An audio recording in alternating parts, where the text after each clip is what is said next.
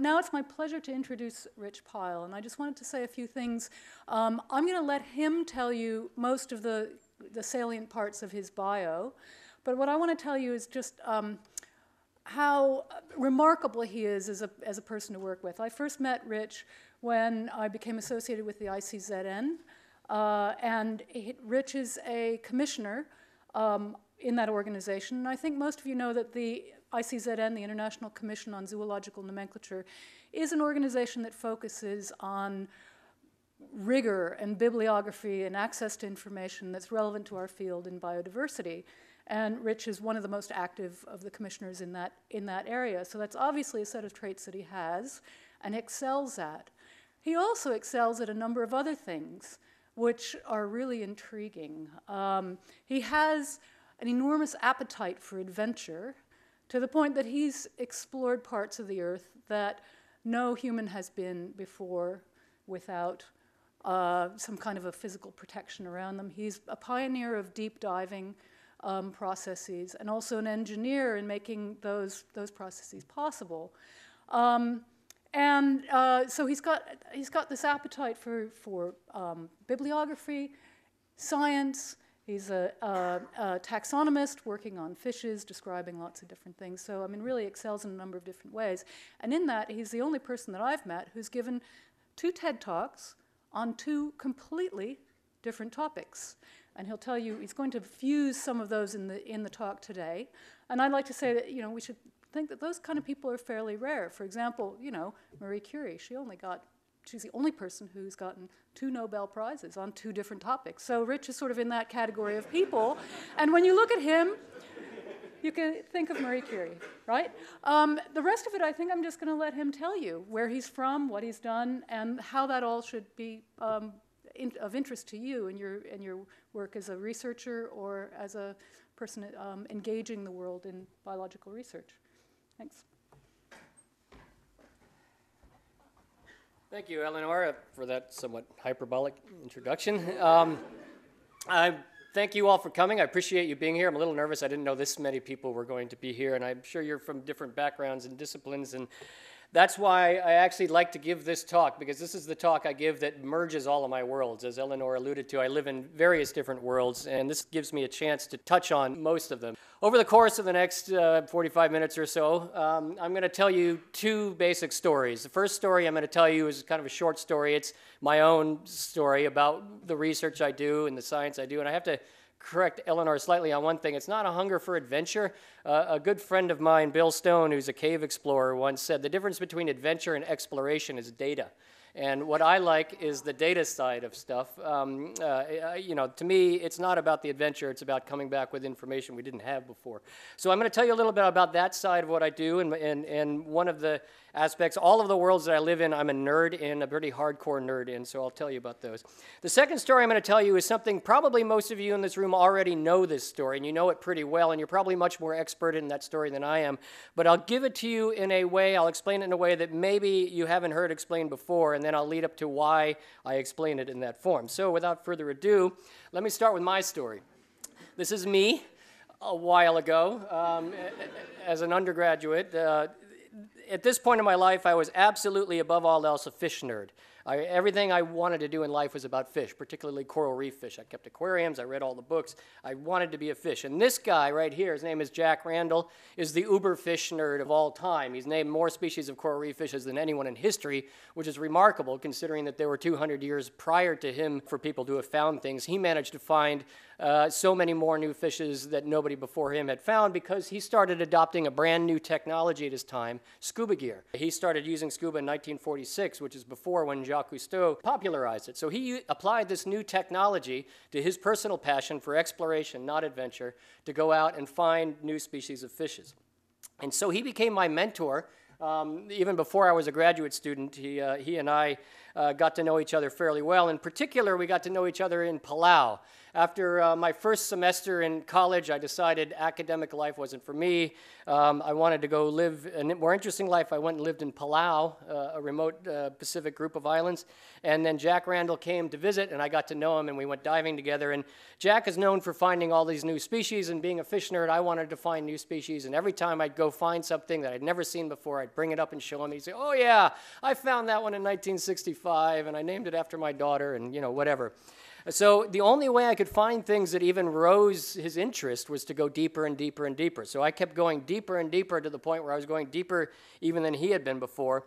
And that led to a bit of a problem. 2 days after that photo was taken, I was paralyzed. I had a diving accident. I went too deep. I stayed too long, ran out of air, came up too fast, and got quadriplegia from it, from the bends, decompression sickness. And it took me a year to learn how to walk again. So it was a pretty traumatic thing for a 19-year-old to undergo. But during that year, at that point, I had already been bitten by the bug of exploration. And specifically what I was really excited about was the fact that most scuba divers throughout the history of undersea exploration can go down safely to about 50 meters. Some go quite a bit deeper than that, but it gets sort of logistically difficult to do science at greater depths than 50 meters. So to go deeper, you need submersibles. But submersibles are really, really expensive, and the vast, vast majority of submersibles go far deeper than 150 meters. So there's this zone in the middle that's kind of been ignored throughout history on coral reefs throughout the world. And I originally started calling the twilight zone because it was a cool thing, and it was also an apt term because this is the depth zone that represents the transition between well-lit shallow depths and these perpetual dark depths. So it's midday tropical sun. The light levels down there are sort of what you see at around sunset time. It's very twilight. But then it was a little non-scientific, and that term had been applied to other environments, so I had to come up with a different term. So for a while, I referred to them simply as deep coral reefs. But that sort of got confusing when people discovered coral reefs thousands of feet deep, totally different kind of habitat. Those were called deep coral reefs, so people would get confused. So for a while, I didn't know what to call them. So I was giving presentations on deeper portions of typical shallow tropical coral reefs. And then the U.S. federal government finally came to the rescue and came up with this term, mesophotic coral ecosystems, which is about the opposite end of the spectrum from twilight zone in sex appeal and fundability, but that's what we now call them. So these mesophotic coral ecosystems is what I like to explore. So as a 19-year-old, this was my passion. I wanted to fill in all those question marks. And submarines were out of my league. They cost something on the scale of $30,000 to $50,000 a day to use one of these things. That's out of most researchers' budgets, certainly out of a graduate student or an undergraduate's budget. And during this year I spent recovering, I basically learned about what options there were to extend scuba. And one of them is something called a closed-circuit rebreather. I could spend an hour talking about them, I won't, but basically it's a high-tech version of scuba that recirculates your breathing gases, uses computers to control the amount of oxygen and so on. And this is an early prototype of a very sophisticated rebreather developed back in the 80s, cislunar. This is the 4th generation prototype. And this launched me down a whole new path, a whole new part of my life, which was thinking about how to design life support equipment. And that's been a part of my life actually now for the last couple of decades. This picture right here shows that prototype Mark IV rebreather and my prototype child, my daughter, age 2 days.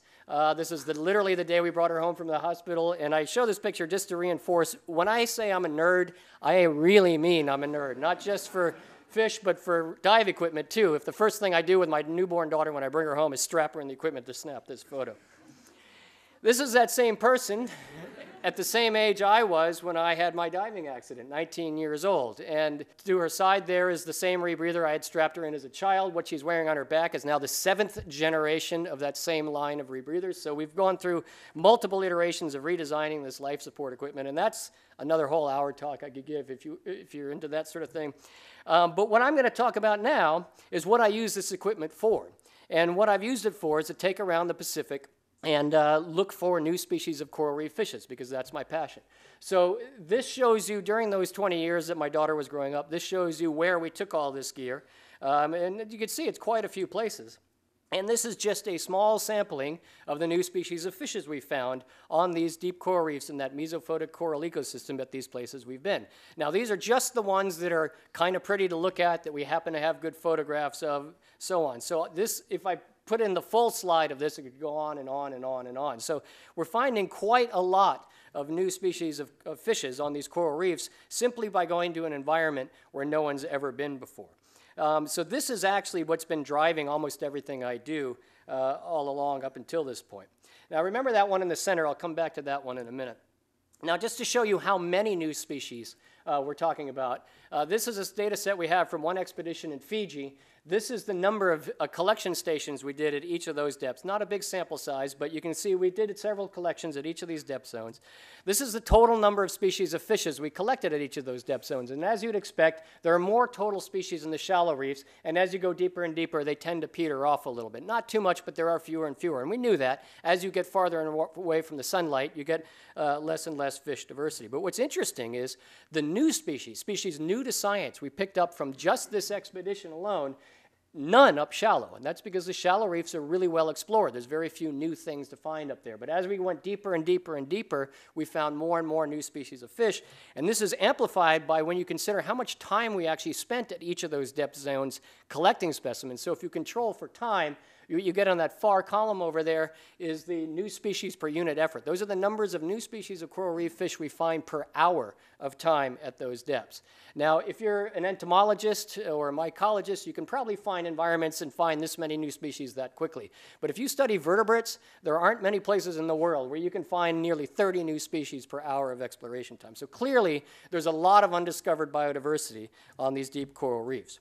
And it's not just new species we're finding. We're finding really extraordinary and unexpected patterns. This shows you the percent overlap of species diversity at these three localities that we happen to have pretty good data for the shallow coral reef species. So you can see somewhere in the range of 50 to 63% species overlap among these locations. If you look at the deep coral reefs, those numbers are much smaller. There's much less species overlap, and we've looked at this in the context of sample sizes. So these numbers are fairly representative of what's actually out there on the reef. And what that means is if you have less overlap in species between any two localities, you tend to, on average, have higher rates of endemism. For those of you who don't know, endemism is when a species occurs in only one restricted place in the world. So we're finding much higher rates of endemism on these deep coral reefs than we expected to. And this picture illustrates that. It was taken at a depth of about 100 meters off Hawaii. And not only is almost every species you see, but every fish in this photograph, except for 2 individual fish, is endemic to the Hawaiian Islands. So not only do we find more endemic species down on deep coral reefs, but the deep coral reefs are dominated by endemic species in terms of abundance. This has led us down a path that has opened up a whole new door in biogeographic patterns. There's other really strange things we're finding about the biogeography of these deep coral reefs that are very different from the shallow coral reefs. So if you're into Pacific biodiversity, biogeography and patterns there, I'd love to tell you about that. I could talk an hour about it, but I won't right now. But the point is there's lots of science behind what we're doing, lots of exciting science, and we're on the brink of getting enough data that we can actually start demonstrating these things quantitatively. I put this slide in to remind me that there are other living things in the ocean besides fish. This is a photograph taken on one of these deep reefs on a recent expedition by my colleague Sonia Rowley, Dr. Sonia Rowley. Her parents are here today. She's here from UK, but she lives in Hawaii now where it's nice and warm and sunny. And she studies marine invertebrates, particularly she studies Gorgonian corals. And I had always wondered whether these patterns I'm seeing in fishes are unique to fishes or not. And the patterns she's beginning to see in Gorgonian corals are pretty much following in line with the same things that we're finding for fishes. So if corals and fishes tend to follow the same patterns, it might be something more generic to all of biology. The main difference is she's finding new species at a much faster rate than we are, believe it or not. So the invertebrate world is incredible down on these deep coral reefs. It's a whole world waiting to be explored. So I hope I've left you with this phase 1 of my presentation, this knowledge that there are environments out there, and the deep coral reefs are one, that are largely unexplored and have many lifetimes worth of work to do to fill in the rest of the exploration. So in that context, I'm going to shift over to the second story. And the second story I'm going to tell, I'm going to start at the end of the story and work my way back to the beginning. So this is the end of the story. This picture was taken off South Africa at a depth of about 120 meters, 400 feet, where 2 large vertebrates encountered each other. I'll introduce you to these 2 large vertebrates. The one on the left is me. The one on the right is a coelacanth. I'm sure a lot of you know what a coelacanth is. There's one up on display here in the main hall. It's basically a living dinosaur. It's one of the most extraordinary vertebrates alive today. It was discovered originally off South Africa in the 1930s. It was heralded as one of the greatest biological discoveries of the 20th century, right up there next to the elucidation of DNA by Watson and Crick. You see it on those kinds of lists. So it's a really, really big, exciting deal. And I had the good fortune of being able to go dive with one of these things a few years ago. Several of them, actually. But I use this as my ending point of my story to say, let's trace back the history of these two vertebrates that met off South Africa to see when they last met back in time. So at the time, I was about 40 years old, and I'm still in the 40-decade bracket, so it's safe to say I'm about 40 years old. These are my parents. I was born 40 years ago. And it turns out coelacanths live about the same length that humans live. So for the sake of argument, let's say that the coelacanth I encountered was roughly the same age, and it had parents that lived roughly the same time as my parents about 40 years ago, somewhere on a reef off South Africa. So let's go back another power of 10. Instead of 40 years, let's go back 400 years. So my mom turns out to be into genealogy, and she's actually traced our ancestry back. And as it happens, you can trace my ancestry back generation after generation. And about 400 years ago, you encounter this guy whose name is Miles Standish. He was one of the original colonists on the Mayflower and the original leader of the colonies, the British colonies here, not here on this continent, left this continent, went to the other continent. So that's sort of an interesting footnote of my own personal history. I read a little bit of biography of him, and I'm not particularly proud to call myself a descendant of him, but facts are what they are. So in any case, if you trace the coelacanth's lineage back generation after generation after generation after generation, you come 400 years ago to a coelacanth thing that lived somewhere off South Africa, most likely. All right, let's go now another power of 10. So instead of 400 years, we're going to look back 4,000 years. And so now if you trace my ancestry back 4,000 years, based on my genomics and 23andMe and other things I've looked at, most likely my ancestry was living in Mesopotamia somewhere. I don't think he looked anything like that, but that's what Wikimedia says someone from Mesopotamia looked like, so that's what I put in there. But the important point about this is those little circles connecting us, that's a physical thing. That's a real thing. And what that is a series of reproductive events, right? Generation after generation after generation. This is an actual connection. It's not just an abstract, oh, yes, he was my ancestor. But you could, if you were diligent enough and had the records, trace generation after generation the actual individual reproductive events that started with some guy who might have looked like that, might not have, and led to me today. And you can do the same thing with the coelacanth if we had that information. We could trace back reproductive event after reproductive event, 4,000 years to find a coelacanth that probably lived somewhere in the western Indian Ocean. All right, another power of 10. So now we're going to go 40,000 years back in time. And now it's getting a little interesting. So my ancestors were colonizing this continent about then, colonizing Europe about 40,000 years ago. And the coelacanth's ancestors, well, nobody knows, but it was a coelacanth living off of Africa. We'll come back to that side of the story in a minute. Another power of 10. So now we're going 400,000 years back, okay? So here, these are powers of 10, remind you. My ancestors were living in Africa and just starting to figure out how to deal with fire and how to harness fire and use fire. Now we're getting into time scales where actually people started thinking of the populations of my ancestors as being a different species from me. So in theory, I'm Homo sapiens, and the species Homo heidelbergensis is who I'm sort of descended from. That species is not only my ancestor, but again, if you believe the modern view of things, it's also the common ancestor between me and Homo neanderthalensis. So this is the time scale where we start to see patterns of divergence that are getting in line with what we call species. And for now, we'll just say the coelacanth side of the story is. I'll come back to that side in a little bit. All right, so now let's go another power of 10. Now we're talking 4 million years ago. 4 million years ago was when my ancestor Lucy was walking around, Australopithecus.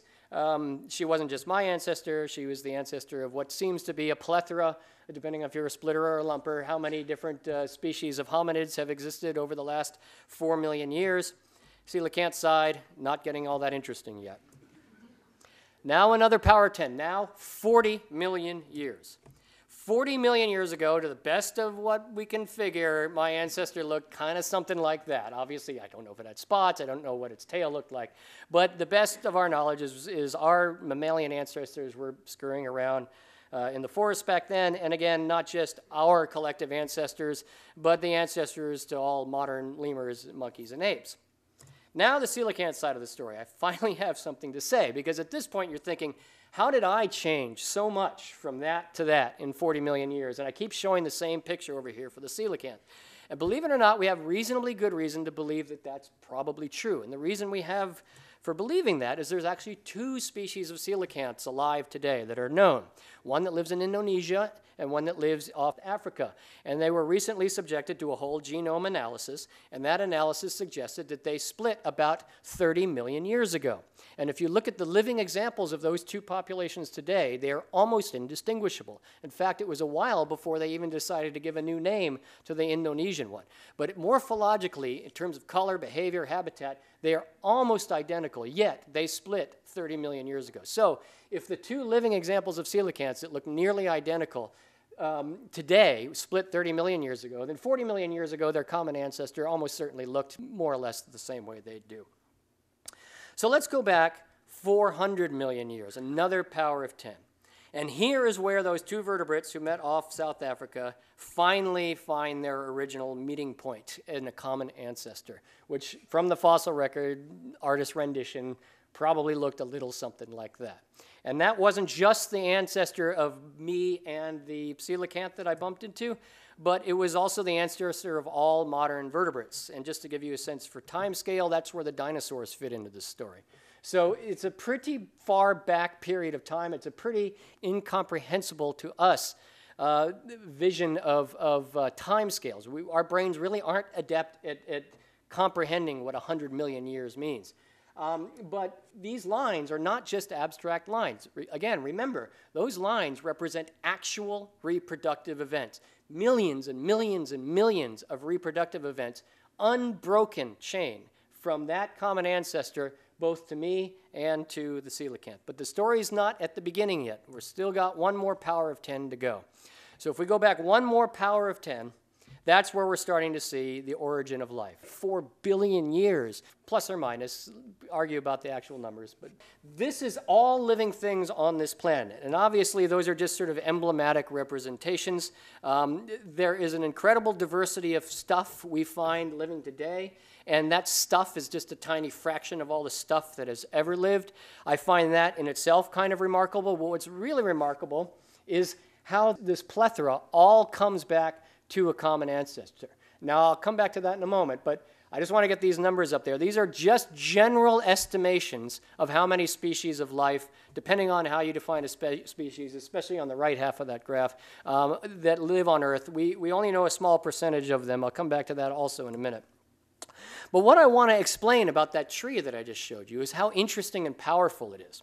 So if an intelligent being from another galaxy visited our solar system, and they came and they saw the sun orbited by these things, they'd find one of these planets much more interesting than the other ones. And it wouldn't be the big one with the rings. It wouldn't be the huge one with the red spot. There's one planet that would stand out from the others, and that's the planet that would stand out. Now, the first reason you might think it'll stand out is because it has liquid water. What makes Earth different, of course, is not the water, but what the water is allowed to happen, which is biodiversity. This is what makes Earth exceptional among the planets in our solar system, and exceptional, as far as we know, among the nearby planets in our galaxy, and beyond that we have no clue. But the point is, biodiversity is what's really interesting. And to me, the most interesting thing about it is what separates non-living chemistry from life, and that is information.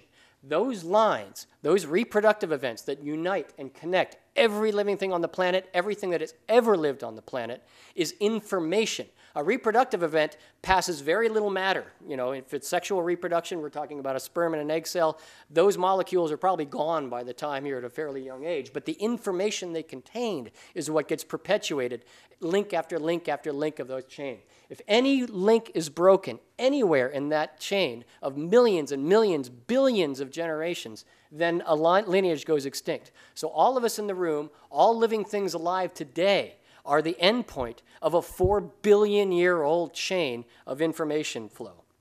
And when I think about life in terms of information and the information it represents, I think of it as like a library. So we're not really talking about 10 to 30 million species. We could also think about it as talking about 10 to 30 million stories. And these stories are embedded in our genomes, and our genomes have been edited and re-edited and fine-tuned over the course of these 4 billion years through natural selection and maybe other processes as well, that have led to what we see around us in the biodiversity, the biosphere today.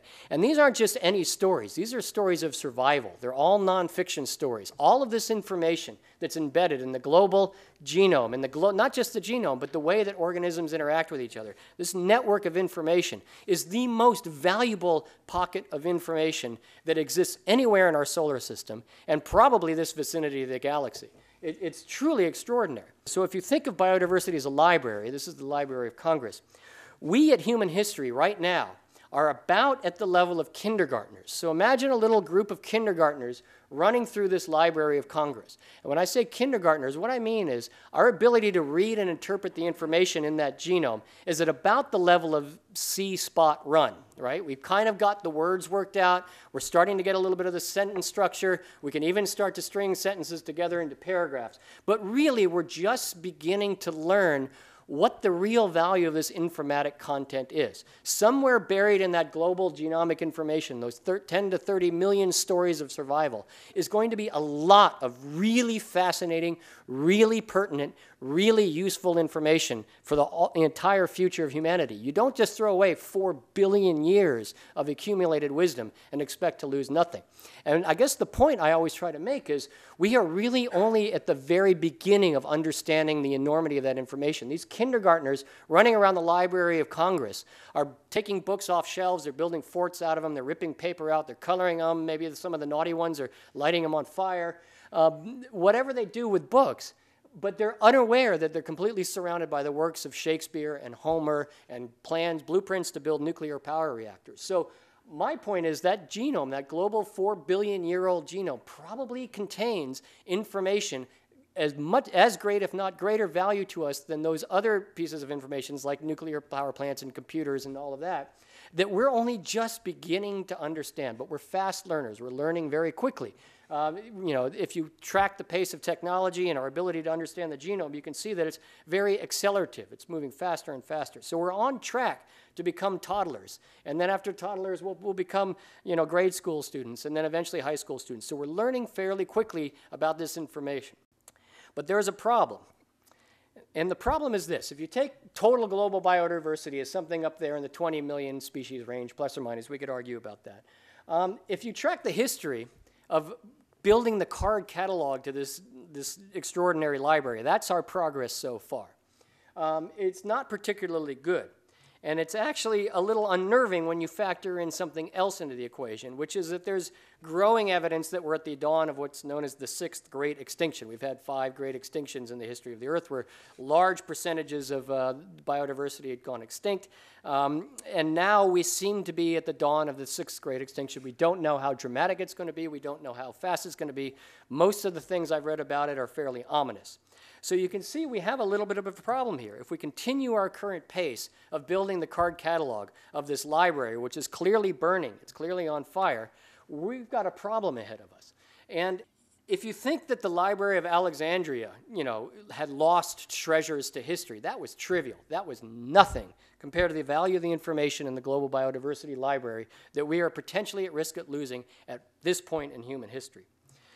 So the answer is something needs to happen. And this is a slide, a concept that came out about 15 years ago through the All Species Foundation. There was a group of Silicon Valley billionaires who decided that the world's greatest philanthropic endeavor would be to document every species of life on Earth. It got some traction. It was getting going right up until the point where the stock market crashed, and then suddenly the billions of dollars weren't there anymore.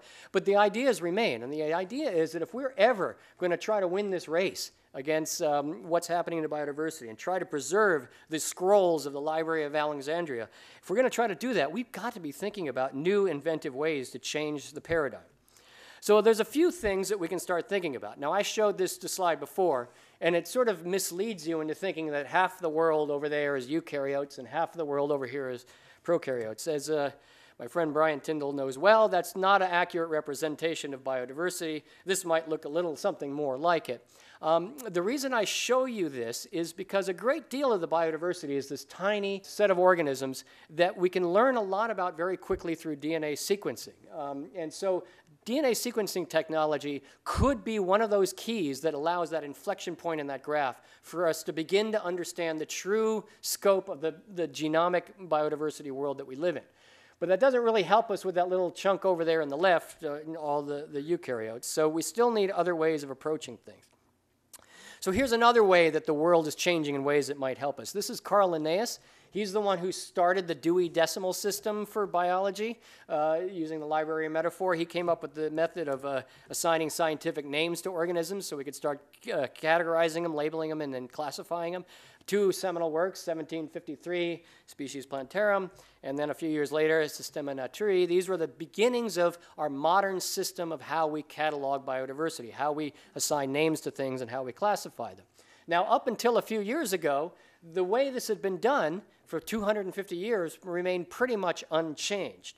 This is a picture of me in my office at the Bishop Museum. As you can see, the only windows in my office are those designed by Microsoft. And this is one of the other nerd worlds that I live in, which is biodiversity informatics. I spend most of my days sitting at those computer screens, programming databases. It's information management. And so the reason I do that, and the theme about which I do that, is finding ways to digitally come up with digital, modern, internet-based replacements to the 250-year ink on paper way that we used to catalog biodiversity. So I'll just give you sort of one example. This is that fish I showed you early on in the middle of the screen. This is one of these new species. So this is a frame grab of me collecting what is the holotype of that species. And what's interesting about that species is it's one of 5 that we named in a publication on January 1st, 2008. And we selected that date because it was symbolically, to the day, 250 years after the beginning of all zoological nomenclature. And so 2 things happened in this publication. One is that we had nearly 300 hyperlinks embedded in it. It still had to be published on paper because back then the rules required new species get named in ink on paper durable media. But the PDF version of this had lots and lots and lots of hyperlinks in it. And so those hyperlinks would allow you, from the original description, one mouse click away, be able to tap into all these external resources. And also, the other significant thing is that paper launched this thing called ZooBank. So this is where I put on my name nerd hat. As Eleanor mentioned, I'm a commissioner of the International Commission of Zoological Nomenclature, and one of our big projects over the last several years is developing an online registry for new scientific names of animals. So that's what happens in that windowless office, is the development of this ZooBank. This is online electronic registry of all new names. So trying to digitize all this information and mobilize it is one of the ways that we can start to streamline the process. So if you think about biodiversity and what all of humanity has collectively learned about biodiversity, where is all that information? Well, a lot of it's in museums like this one right here, in the form of specimens, in specimen collections. That's where a huge body of our knowledge of biodiversity exists. Another huge body of our knowledge of biodiversity exists in literature, historical literature, as well as modern literature that's being published in new journals, more modern journals. So literature is another place where biodiversity information exists. Databases about scientific names of organisms. There's lots and lots and lots of those. Those have some of the Dewey Decimal System, the card catalog systems. And then there are species catalogs. Those are sort of a layer up from the names. These are the actual species and information about them. And then there's observations databases. And then there's, of course, the whole genomics world. And that one's probably going to grow to dwarf all of these others in terms of where the information is. There's multimedia places that capture images of organisms. There's information about biodiversity in those places. These are aggregators. These are groups that try to pull all the information together from these different sources. And then, of course, you've got the internet, the internets. You've got this incredible diversity of information that's out there on web pages scattered around the world. So one thing that unites all this biodiversity is taxonomy. That's another hat I wear. I'm a taxonomist. That's my job, is finding new species and putting names on them and figuring out their classifications. So the way you bridge together and link together all this information that we've accumulated over the hundreds of years that we've been researching organisms is you link it all together. So there are initiatives underway right now to leverage this historical 250-year legacy of taxon names to bridge them all together in an electronic format. And one of the keys to that are these things called globally unique identifiers. And again, I could talk for an hour on that. I would definitely bore you to tears if I did. But the point is, we're developing these architectures right now, and it's an exciting time in history.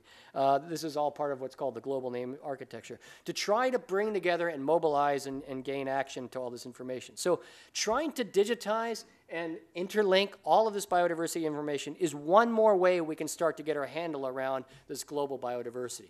But what you're looking up here is the real impediment, right? This is the real thing that's stopping us from really trying to save this giant biodiversity library is burning, and how do we stop it? And we need these things. So I did a little inquiry into saying, well, where do we spend our money in science? So I'm just going to give you a little sort of sample, and I get to play with orders of magnitude again here. So the National Science Foundation in the United States had a program that's now discontinued, but it was called Planetary Biodiversity Inventory. And it was a set of money specifically designed to do what I'm talking about, going out, discovering new species, documenting them, getting them names, building the card catalog of this global biodiversity. And the maximum amount they'd give per grant was $3 million. That's a scale in millions of dollars, which sounds like a lot of money, and it is a lot of money, especially for those of us who work in taxonomy. What if we took the entire 10-year period of that PBI initiative? The entire 10-year period was about $30 million. Imagine if we had all that money, $30 million. That's how much money the National Science Foundation in the U.S. sunk into trying to solve this problem of the global biodiversity library problem. All right, so that's starting to give you a little bit of scale. But now we shifted a power of 10 to get there. Let's shift another power of 10. So now our scale is up to $500 million. This is going to show you a few things. This is the entire National Science Foundation Division of Environmental Biology. So this is basically what their environmental biology budget is on an annual basis, $144 million US. And I apologize, these are in US dollars. That's how my brain works. This 3 times larger graph is a single space shuttle launch, okay? One space shuttle launch is 3 times as much money as the entire annual budget for all environmental biological research in the US. All right, you're starting to see the pattern that you'll see more of here. Let's go another power of 10. So let's go to $50,000 million, $50 billion. All right, what's on that scale? Well, this is the entire National Science Foundation budget, annual budget. That's for all forms of research, not just biological, physics, everything else that they support. Okay, this is the Large Hadron Collider, right? So that's a big project. That one project, that one thing, is more than the entire annual budget of the National Science Foundation in the US. Here's the Human Genome Project. That's probably our biggest biological monumental project that we've managed to pull off. $15 billion when you add up all the dollars from all the different sources, okay? There's the annual budget of NASA. So the Human Genome Project's actually on par with the annual budget of NASA. Never mind that the Human Genome Project spanned many, many, many years, and that's 1 year's worth of NASA funding. This is the Manhattan Project, okay, in 2012 dollars. So building a nuclear bomb, which I guess is justifiably more important to most people, I suppose. But look at the scale now. We're now 1,000 times more money than is the entire PBI project. So now we're already saying that developing a nuclear bomb was worth 1,000 times more than building the catalog of the Global Biodiversity Initiative. And of course, we've got another power of 10 to go. So this is the International Space Station, $150 billion. The total space shuttle budget over the course of its existence, nearly $200 billion. And the Apollo 11 program landing on a moon, bringing them safely back, $207 billion. So the reason I show this is not to say, wah, we want that money too. Well, it kind of is. But it shows that we as an international community, not just in the US, but as an international community, we have funded big science before. We do care about big science. We do find ways to come up with the money to fund things 4 orders of magnitude more than we've been able to fund the kind of research we need to save this library. And one of the missing components is helping people to understand, why is biodiversity as important as space exploration? Why is biodiversity as important as the Higgs boson? Why does it matter? And I think most people think of biodiversity in terms of what they see in zoos and their garden out back and all of that, and that's great. But if we could find a way to really get home the fact that biodiversity isn't just, you know, the question is the wrong question. We shouldn't be asking, why is biodiversity as important as that? We should be asking, why does having an orbiting laboratory come anywhere near to the value of trying to understand the world's greatest library, the most precious asset this planet has had? There's 4 billion years of accumulated genomic wisdom, and we're losing it, and it's burning, and we're throwing pennies at it compared to the amount of money. The physics that we're learning from the LHC and from outer space, those physics are still going to be there 100 years from now. They're still going to be there 1,000 years from now. If human civilization can survive, we've got plenty of time to answer those questions. We do not have the same time to deal with the biodiversity situation because it will be gone long before we have a chance to really do it. So this is a quote from a friend of mine, Sylvia Earle. What we do or fail to do in the next 10 years will have a magnified impact on the next 10,000 years. And what she means by that, and I know because I helped her come up with this, is that we are at a pivotal point in human history right now. We're at a convergence. We are probably the first generation of human beings to get our heads around the true nature of biodiversity, its scope, how big it is. And we're also the first generation to realize how imperiled it is. We have this tiny little overlap in human history between being aware of a problem and being in a position to do anything about it. If we wait too much longer, we'll no longer have the opportunity to go back and undo the damage that's done. So we are at this. She says 10 years, I'm thinking more like 15, 20, 25, maybe 50 years. We're at this window of period within a single human lifespan on that scale of all those billions of years, this little window of time between where we're aware of a situation or we can be aware of a situation. The smarter kindergartners are beginning to figure it out. And we still potentially have an ability to put out the fire, to save the library.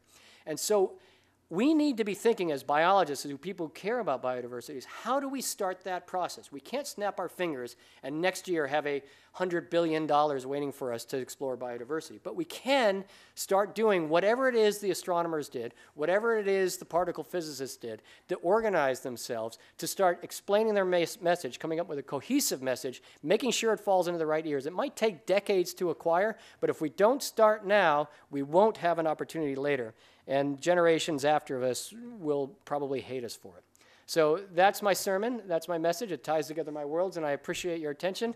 And I'd be happy to answer any questions if you have any. Thank you.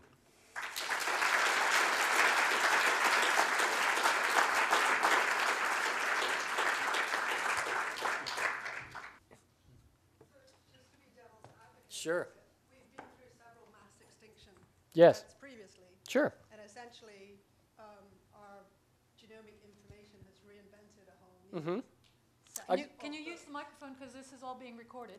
Thanks. Well, I can repeat the question. So the point, the very valid point is that we're at the 6th great extinction because we've had 5 of them already, yet somehow here we are. And that's a very fair point. And actually, I'm not even that worried about most of the biodiversity. Most of the biodiversity on this side of the graph is still going to be here after the 6th great extinction, the small microbial stuff. And I guess my only counterpoint to that is that it took a number of millions of years, 70-ish millions of years, to sort of bounce back from the last one. I don't know if humans are going to be around that long. I think the real motivation is humans. I mean, you know, if we were worried about planet Earth, the answer is easy. We all commit suicide and get our species off this planet, let the rest of the Earth go on. That's a no-brainer. Unfortunately, that doesn't appeal to politicians very much. It's not really appealing to me either. So I guess the answer to your question, I think, is that I frame it in terms of what matters to humans in the next, say, 10 to 100 generations from now. And I would say that the world they're going to lose, and even if it is mostly eukaryotes that we lose in the next 100 years, I would argue that there's probably information among those things that are going to disappear, including their microbial symbionts, that might hold keys to cures to diseases, that might hold keys to efficient ways to manipulate molecules at that scale. So even though, yes, in terms of the planet Earth, in terms of biodiversity, we've survived 5 extinctions before, we'll survive this, we, meaning planet Earth, will survive it again. But I think from a human perspective, and we are, after all, humans trying to decide what we're going to do with our time and energy, we should probably focus on the ones that are most directly relevant to us. And I would say that that 6th extinction, if it's really coming in the next several generations of humans, will probably have a pretty acute impact on us one way or another. I don't know if that addresses your question, but...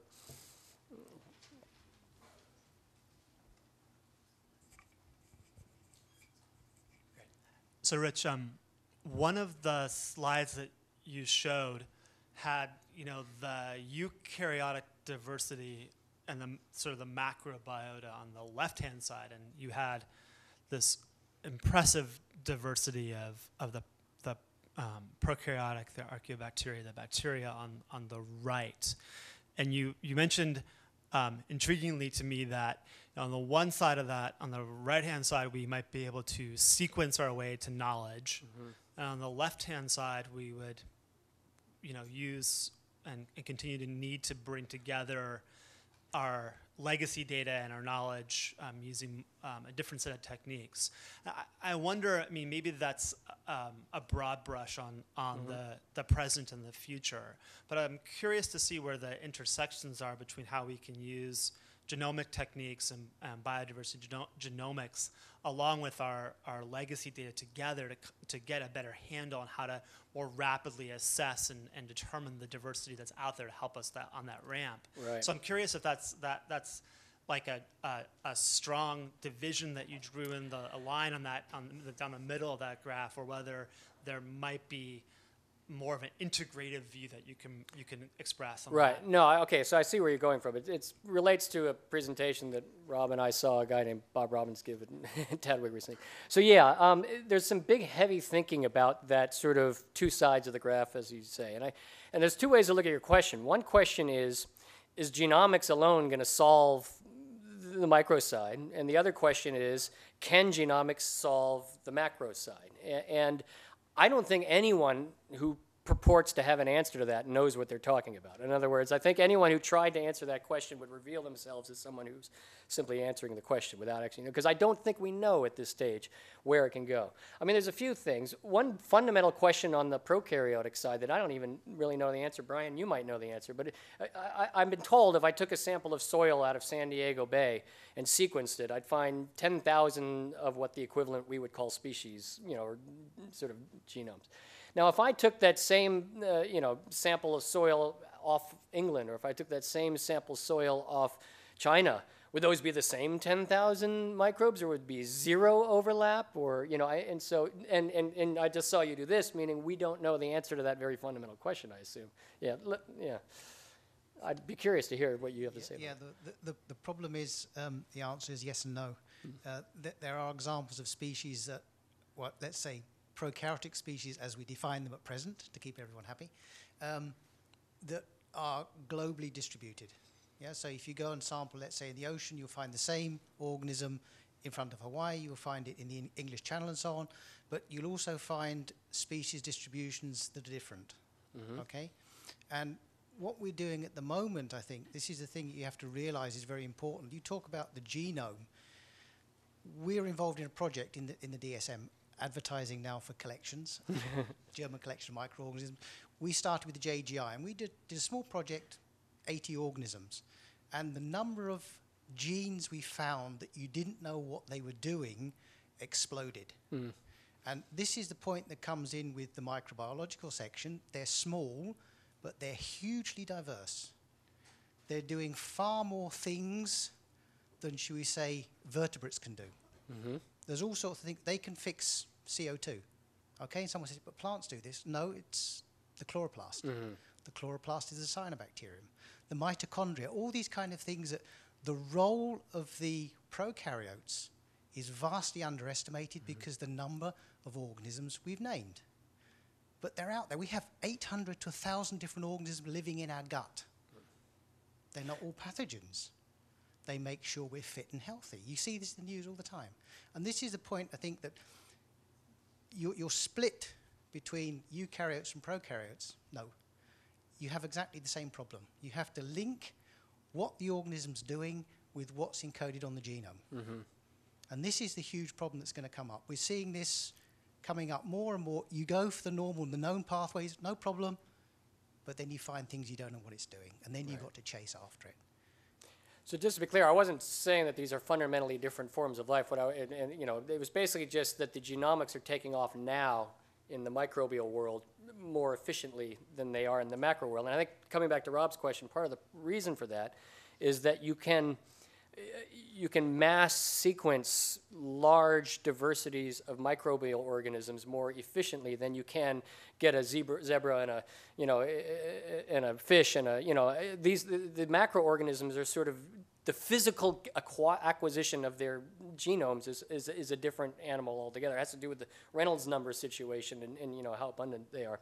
But I guess the point that I'd like to amplify that you were saying, Brian, my understanding is in that prokaryotic world, it gets difficult to think in terms of species and more to think about a whole bag of genes, and then different organisms can acquire and lose these genes. And so it's really the genomics isn't about the diversity of species. The genomics is the diversity of genes, and which organism happens to be bearing any particular gene at any time is a consequence of a very localized situation.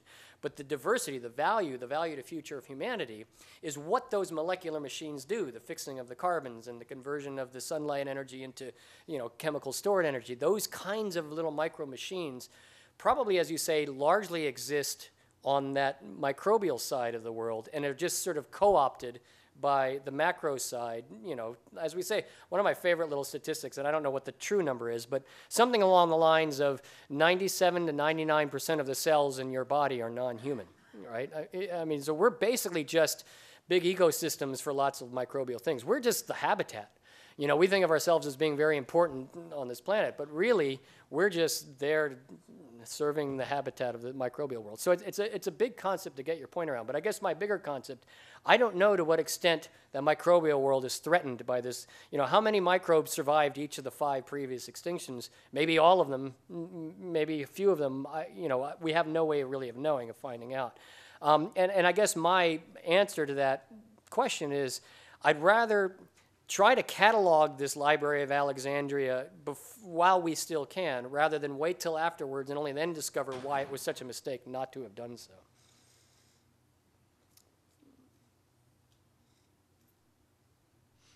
I have a sociological question maybe for the audience as much as for Rich. I think he's put the question out there of why, as taxonomists, we don't pull together behind common projects, and I think we can all easily think of why that's our first response. But can we change our way of working and actually start doing what the astronomers and the particle physicists have been doing, which is putting our combined weight behind particular objectives that we want to achieve? And I'd be really interested to hear if people in the audience have some perspectives on that. Can we do it? Can we rise to the challenge and actually start playing hardball with the big boys? I don't know.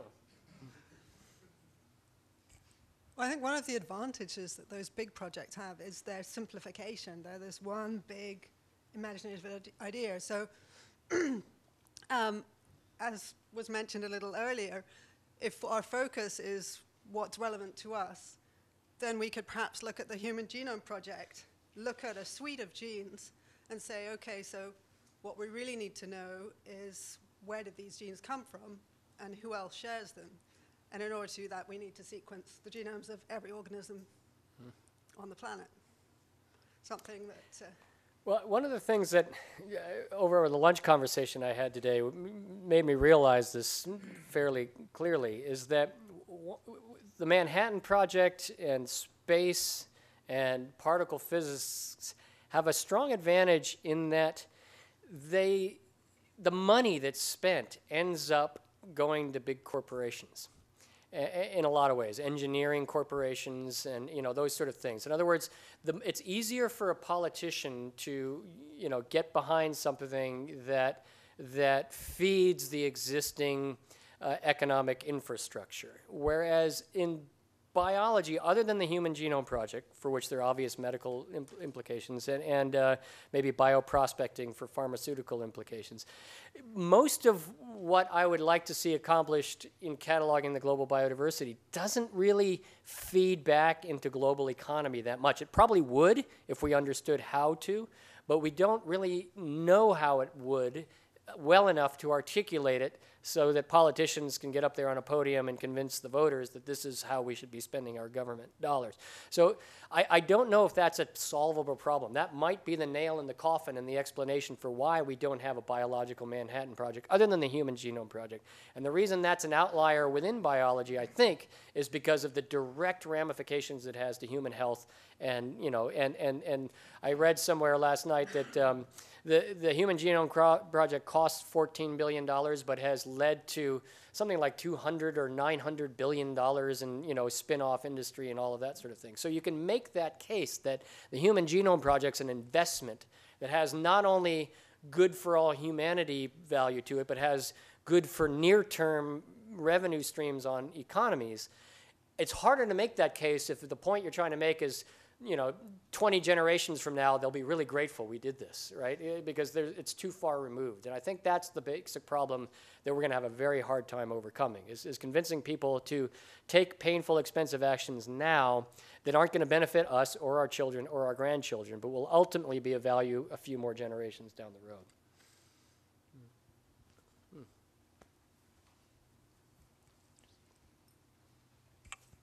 Thanks. I think Diana said we don't have a simple, big question. We do have a simple, big question. What's out there? That is a very, very simple question. All Species, you mentioned, did try and get at that. And All Species was a rather cool idea. It kind of got grounded or sort of wrecked on a whole load of us perhaps looking at individual tools we had to build and didn't actually go for broke right from the beginning. It had $1 million or something to start with. If it had used more of that in outreach, in exploring more widely with humanity and with governments, hey, there's a big question here. Right. We can start addressing that, and then you can do this and this and this. Then pharma, then cosmetics can drill into what we're discovering. Then countries all around the world can get their share of that. Right. There were economic arguments to be made. There are economic arguments to be made. But I think the big picture has to be explored. People love stories. You've just been doing that. We have an infinity of stories. As you say, the library is not just a set of strings of A's and C's and G's and T's. It's a whole load of stories which are much more interesting, if you like. The stories which are on the other side of your screen, the stories about the legacy stuff we've got already, the stuff we're writing now. We need to bring more of those stories out. And I disagree on your time scale as well. Yes, of course, it's generation on generation. I'm interested in my kids. I've got an emotional engagement with how they're going to live in 40 years' time. A lot of people, I think, you can maybe tune into at that level. And I think those are sorts of things we need to be doing, really hooking onto what drives individuals. Right. Their kids, that drives individuals. You're right, of course, money drives governments. But I think we can do that. And yes, we need to stop fighting. There are some tools we all need. We may have different ways of using them. We may have different ideas about what different species are. But hell, if we just put those aside for a while and started doing the same stuff, that would work. Well, I mean, yeah, I think what you say is fundamentally right. And the whole how do you make people understand, that's kind of where it came with my library metaphor. It seems like it's something when I've talked to non-biologists that kind of get their heads around. And, you know, but I'm sure there are other ways to frame it other than the one way I've done it. But I mean, I think you're fundamentally right. I think it's a matter of helping non-biologists understand why it matters. And I guess the first question we have to ask is, does it matter? Obviously, to all of us as biologists, of course it matters. Why do you even dare ask that question? But maybe we need to step outside ourselves and say, really, does it matter? And I think you can make a case that it does.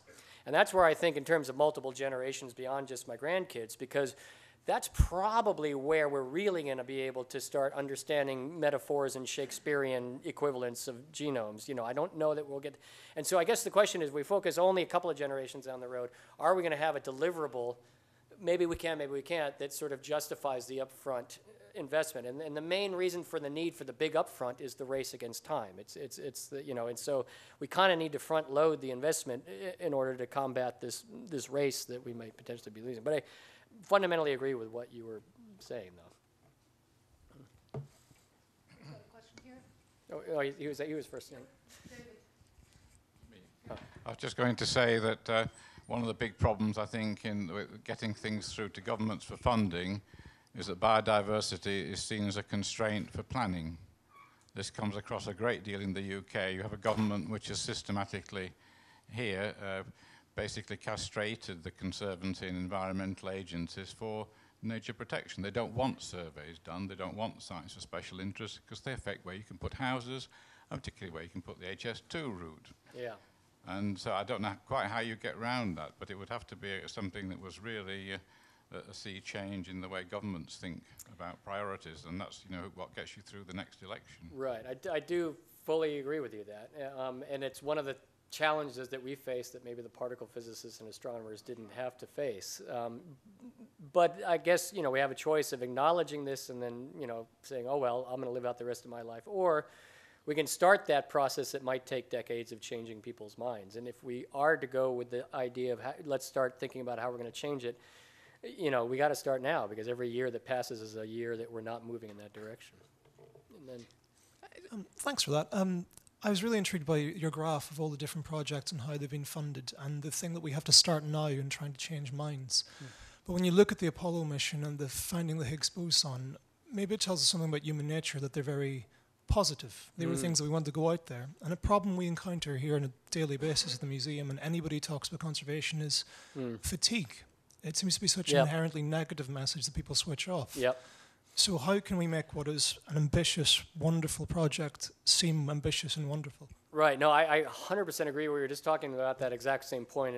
You can't use extinction as your motivating factor to get on board with this, because it's such a downer and people don't want to hear about it. And you can't. Conservation's always wagging the finger, is like, thou shalt not harm the environment.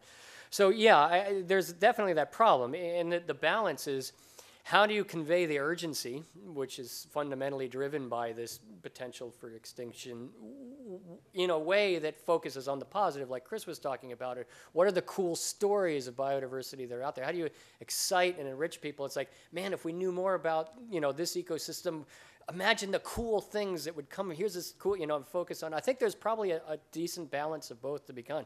But I completely agree with you, and that may be one of our flaws historically, has been focusing on the downside. And maybe a model we can look at is the climate change folks. I mean, the climate change people, they don't have an International Space Station singular project worth hundreds of billions of dollars, but they definitely got in the radar of the public consciousness, and they're definitely more funded now than they were 10, 15 years ago, and their basic story is one of doom and gloom. So somehow they managed to navigate those waters, and maybe they would be a good model for us to look into to figure out how to do that. I'd like to add a little something onto the comment about where we get pushback.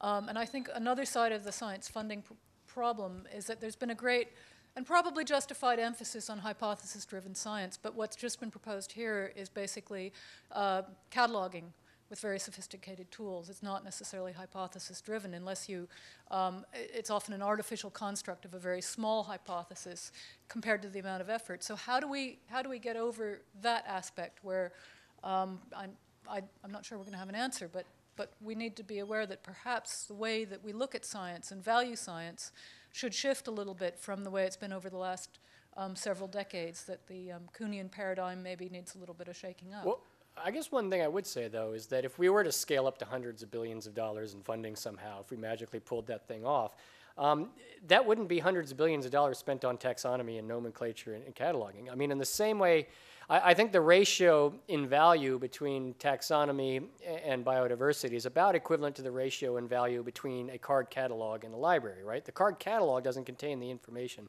The card catalog is your index to how you get access to the information. And I think that metaphor carries true.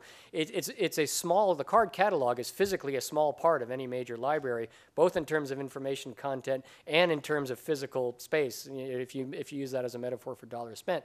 But it's absolutely fundamentally important to making the library useful. And so So it's one of those things that would be an obvious no-brainer core step in a large-scale funding. But in my mind, the hundreds of billions of dollars, maybe 1% of that would be spent on the cataloging stuff. The other 99% would be spent on maybe more hypothesis, maybe more traditional science.